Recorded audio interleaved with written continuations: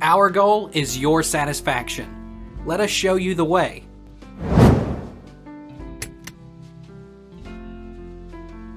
What is pegging of currency?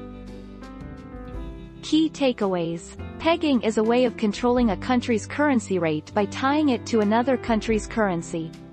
Many countries stabilize their currencies by pegging them to the US dollar, which is globally considered to be the most stable currency. What does pegging mean in US? Pegging is a sexual practice in which a woman penetrates a man's anus with a strap-on dildo.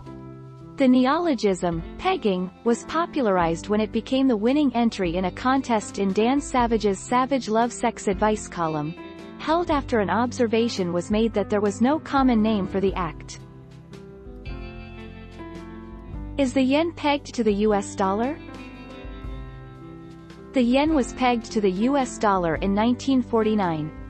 When the US went off the gold standard in 1971, the yen was devalued again and has been a floating currency since 1973, when the various oil crises began, rising and falling against the dollar.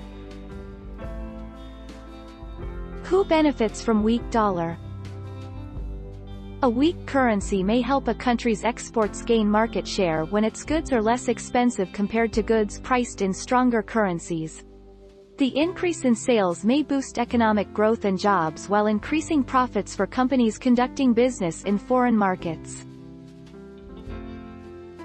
What does it mean to peg currency to the US dollar?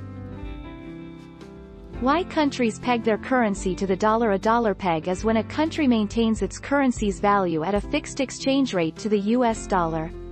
The country's central bank controls the value of its currency so that it rises and falls along with the dollar. Take our lead. Let's help you make your mark.